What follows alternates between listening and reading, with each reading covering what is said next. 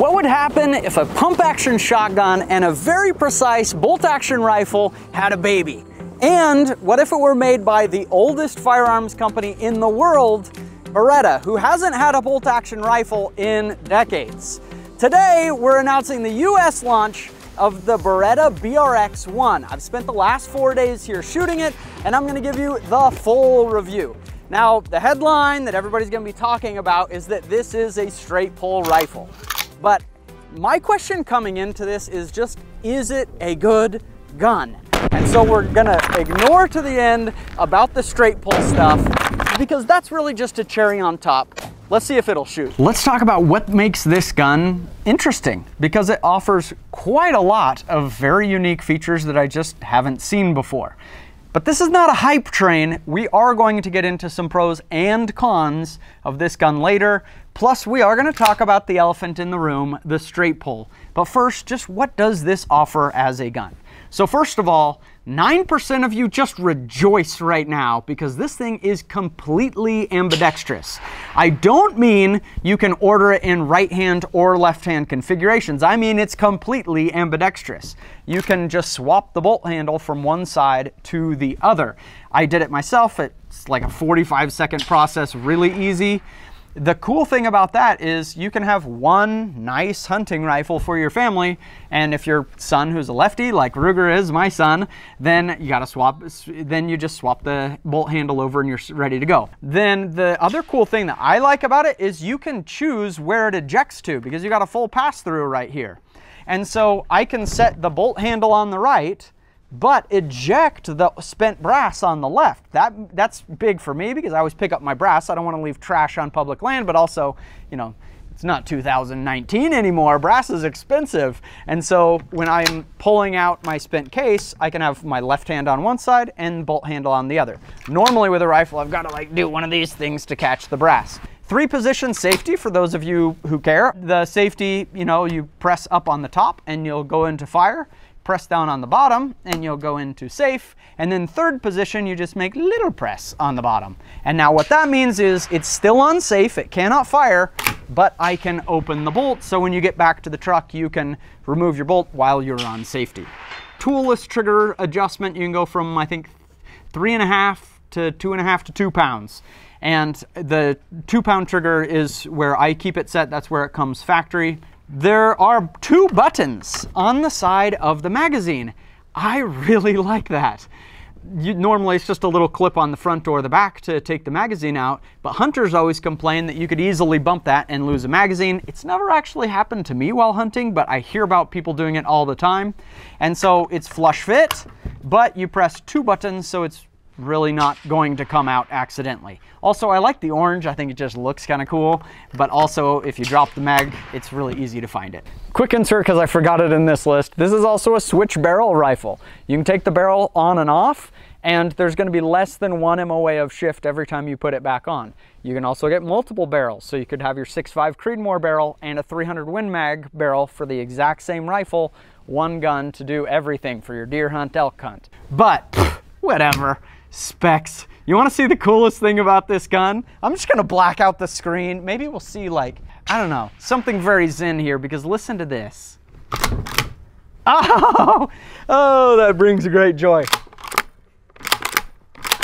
I love that sound. In fact, I liked it so much shooting it the last couple days, I set it as my text tone. So when I get a text now, I hear it. And if anybody ever texted me, I hear it. We'll take a break for 1 second to thank today's video sponsor, which is Magic Spoon. It's helping me to work on my health goals for 2024. So my goal is actually to bench press 300 pounds by the time I turn 40, and I got a ways to go. But a high protein cereal like this is helping me to slowly get there. I got a ways to go, but Magic Spoon is helping me to eat better and get my nutrition on point. You know, this one has 13 grams of protein, and all of these, they have a whole bunch of flavors, and they're actually pretty good. They have peanut butter, cocoa, fruity, and frosted. All of them are high protein, keto friendly, gluten-free, grain-free, soy-free, wheat-free, naturally flavored, and totally delicious childlike cereal for grown-ups. Check it out at magicspoon.com/backfire to get $5 off with coupon code BACKFIRE. So if you're trying to improve yourself and get to some health goals, magicspoon.com/backfire. See if I can reach my own goal. All right, accuracy. This is the one that everybody wants to know about, how well a gun shoots. So I have only had one load to be shooting this with, and that's the Sako Power Blade, 162 grains copper ammo. But it's been shooting really good with it. We've been getting MOA groups, a little bit less than MOA is what I would call it normally. Let's try it out. We're just gonna show. It never works out as well on camera as it does in practice. But this thing, what the crap? So I walked in, we're at the FTW Sam Ranch, where they do a lot of long range shooting classes and stuff, and they're like, put this on. I'm like, what the heck? I've been at a lot of long range shooting places and I've never been issued an oven mitt. So the idea for this is it goes on your left hand to curl up under the gun so that you can support the gun. Now, if you just have your hand, you start to see your pulse and stuff in the stock. It's not as steady. And so this just dampens that vibration. And I thought, dude, I'm not using that. That's dumb. I just want a sandbag, but it's actually been really convenient. I don't know if it's for like the most precise way to shoot, but for a lot of the positional stuff we've been doing, it's been great. Again, this isn't a perfect bench rest position we're in, but let's see what we can do.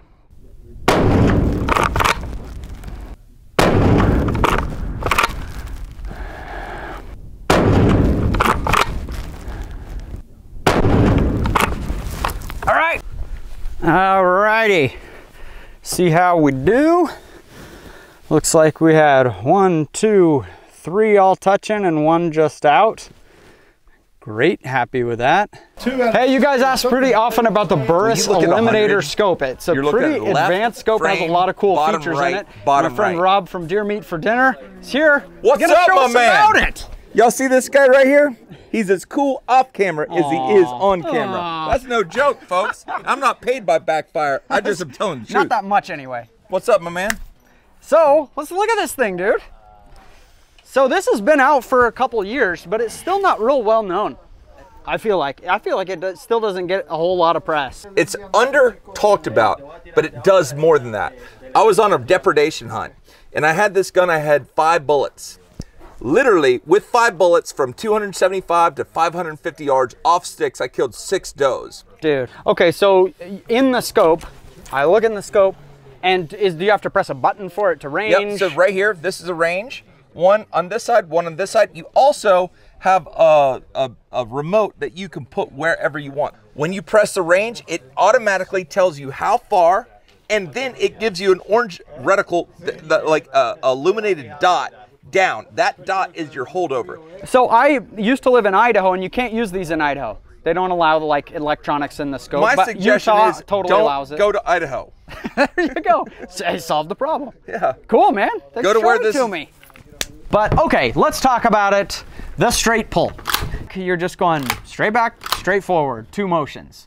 First thing I want to know is how in the world does that actually work on this rifle? And is that safe? Because won't it just blow things back? There are a lot of different designs for straight pulls. Let's go talk to one of the guys who made this gun and see how it works. Ricky Ricardo. Lucy? Did you watch that? No, I Love Lucy. I don't know. It's great television, man. Okay, Ricardo, how does it work? How does the bolt not come flying back at your face when you shoot, right? Because that's, you know, on a normal bolt action, you got to go up and down to lock it in. So the trick is made right here. We have a cam pin at the top, which basically is going to transform 1 movement into 2 movements actually. So you're going to have to pull, and automatically you're going to also be rotating the ball head, which is a very similar system to an AR-15 lockup mechanism. So that is the trick right there. So it rotates as it's coming. You don't notice that it is, but it's rotating and then it locks in. While you pull rotate, it's like as if you're manually, let's say loading your AR-15. You're doing exactly the same motion, but in this case, this is not a semi-auto rifle. It's just a manual repeating because you have your handle. So you're, what I would say is like, just like an AR, but you have to reload every shot, not fully semi-auto. Gotcha. Manual repeating. Join us on another Jeep conversation. Ricardo and I were just talking about in Europe that like you guys can't get like a ton of guns in a lot of countries, since you got to build them to last once it's serialized too. I did notice the finish is like really durable for a polymer stock. Yes, we paid extra attention to the finishing. In this case, we have polymer forend and stock, and but that of course, texture like really hides the stuff. texture is taken from, again, from another military gun, and also what we did here is try to have a texting that it lasts as long as possible, that it's let's say kind of resistant to scratch. And what we're looking is a testing that not only do that, but you also have like different textures, one in the bottom for extra, let's say, grip, especially in wet conditions and everything. So this type of, let's say, finishing is very good also for the overall and also aesthetic and durability of the rifle. So it shouldn't get that shiny like we see in some of the regular polymer rifles that we see in the market. How many shots do you guys go through when you're testing it? We follow the military procedures, which in this case is a lot of rounds. I can tell you with the 300 Win Mag, we went, we shot over 100,000 rounds. 100,000 rounds? 100,000 rounds of 300 Winchester Magnum just to test the system itself. And because we have to make sure that any product that comes out of Beretta is completely safe and everything. So how long does a barrel last then if you shot that many? Well, we didn't shoot different guns, guns, exactly. We took a few guns over, let's say, the 5,000 mark, and some of them even to 10,000 rounds just for 5,000 rounds of 300 Win Mag? 10,000. A few of them did you even test to accuracy? At 5,000, one of them, or a couple, I don't remember exactly, was still holding 1 MOA. Now this is 5,000 rounds at 300 Win Mag. Correct. Is a lot. I believe that's part of the cold hammer forge process, which gives, I would say, much durability, and also the whole, let's say, technology that we have on building the barrels when we hammer forge and then we vacuum finish the barrel with a vacuum distension that is basically allowing all the, let's say, the molecules inside the metal to be perfect aligned after such a process. That's pretty cool. Everything has pros and cons, and this rifle is no different. There are 4 cons that I see on this rifle. First is the grip angle, and this one maybe is an especially bad offender. I feel like the pistol grip is way back there. If you look at just my normal trigger address, that's it. I mean, I've got to go like that to get to the trigger. And so when your finger is at this angle to pull and your thumb's across the stock, it does that, right?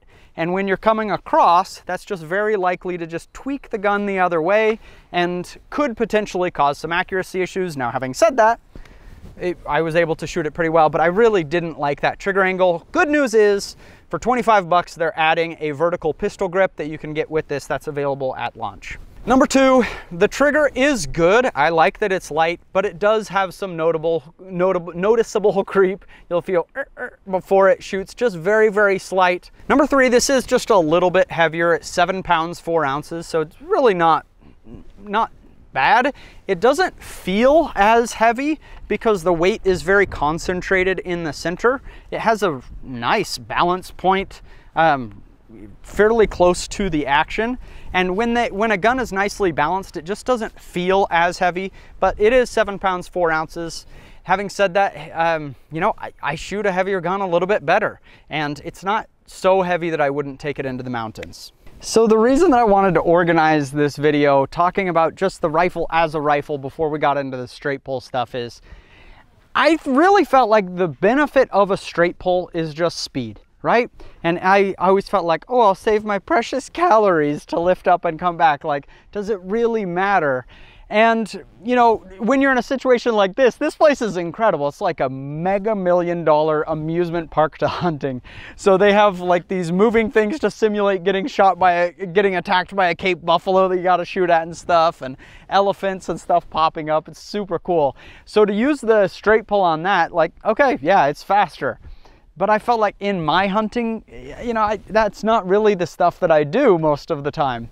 And then as we started to shoot it, including, you know, long range, very precision type shooting, I realized pretty quickly, like, oh, this is actually a pretty nice upgrade, because when you're in the scope and you're racking in a second shot, it just doesn't jostle the gun all around. You're right in there. It's a good, solid gun with a lot of benefits in its own right.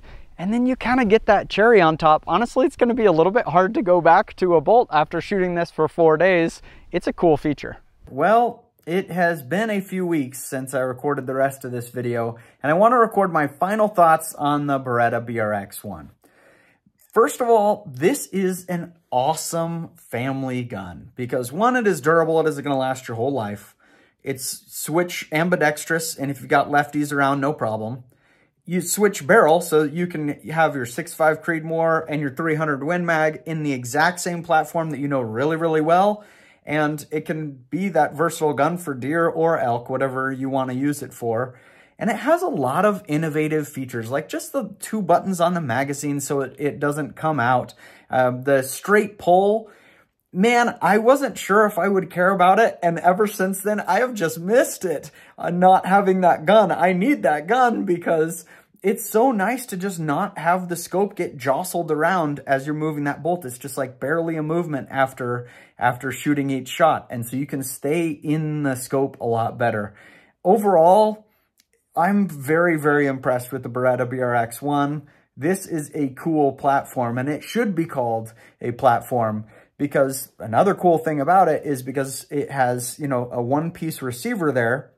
And so you just have the tiny little forend of the stock and then the butt stock, but they're going to make all kinds of different versions of that. You know, you want wood, whatever. They have all kinds of cool things that they'll do with that platform. And so it's just a very versatile rifle, and I'm excited to have it coming to the US. Beretta really knocked it out of the park with this one.